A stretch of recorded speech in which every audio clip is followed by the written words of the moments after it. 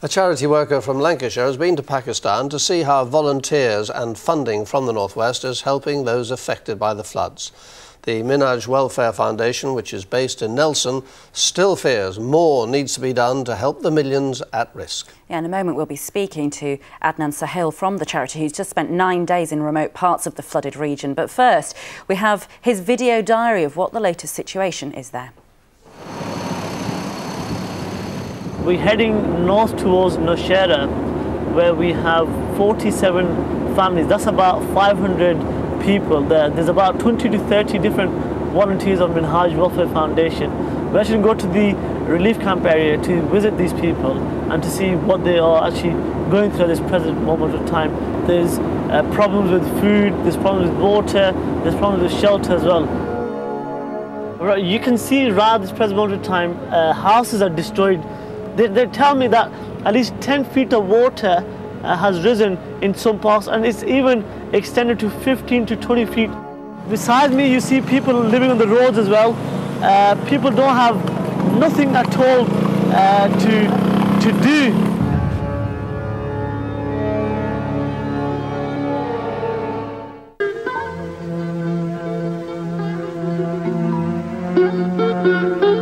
You can see beside you the different work that the volunteers here have established since establishing this about 13 to 15 days ago. All of them are getting the basic essentials requirement, what they require as well.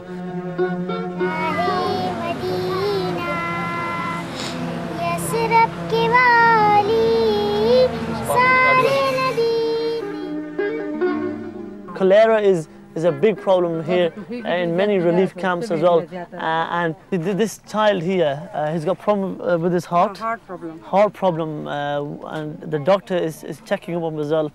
This is clean water. This water tank is also provided to those affected in this relief camp.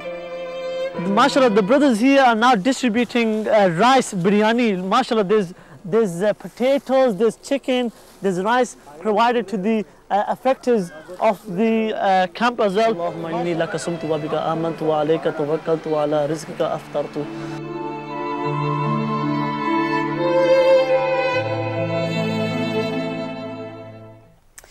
Adnan is here with us. Just tell us of some of the stories that you heard when you were out there. The first day was quite shocking for me. Just landed at the Islamabad airport and we travelled about 45 hours to Nowshera. And as soon as we got to the relief camp as well, I spoke to some of the victims.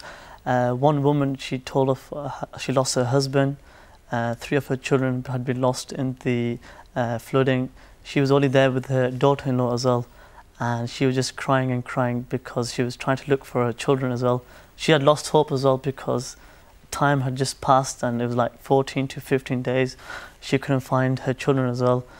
Stories like this just set us back as well because we actually didn't know the vast level of destruction that the flood actually caused. And you were saying that earlier that some people had to leave their houses when they were cooking and the floods came and then they couldn't go back for their children. Tell us some of the other stories. Yeah, one woman, she said that she was cooking and then all of a sudden the flood had actually hit their house as well and they just had left everything. And when I mean everything, they actually had left their children there as well. They went outside the flood area to a dry area. And then the father went back to collect his children.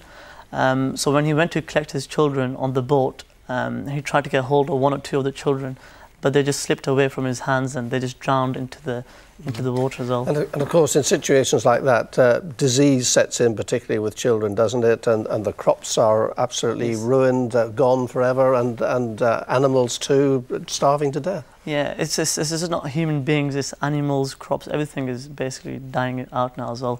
A lot of children are getting diseases, cholera and waterborne diseases are widespread in many rural areas in Pakistan as well. And some of the images that we actually had shown to our viewers as well and to some of the people, when we got back in the UK, they were shocked. They couldn't see they couldn't believe that something like this could exist. And so, sorry, I was going to say, do you not feel a bit overwhelmed by it? Because, I mean, obviously you're trying to help you set up these relief camps, but you must just feel like a tiny speck when you get there in the middle of this chaos. We do. You know, initially when we went there in Pakistan as well, we had this intention that we're going to help everyone. We want to do this, we want to do that. But when we saw what had happened, it was impossible to actually help everyone. This is a country that has a population of over 165 million people, and so many. When you're talking about that help, is enough getting through? Because people here have been very generous, they've raised money. Is the aid getting through where it needs to? I mean, how much does it cost to keep one person going in food and clothing? For example, to keep one family going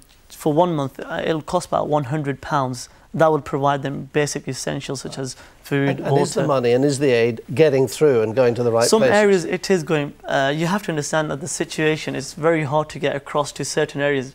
The bridges have collapsed as well.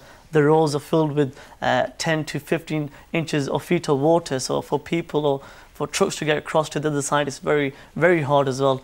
Some areas, essentials are actually reaching there, but certain areas are not receiving aid. And it's very hard at the present moment of time. People have to sit in the heat, 42 to 43 degrees of heat hitting on them while starving, and the smell, actually you can imagine the situation there at this present moment of time. It's given us a real insight. It does. It gave me a real insight as well to what's actually happening. Thank you so much for coming in and telling us about it. Adnan Sohail, thank you.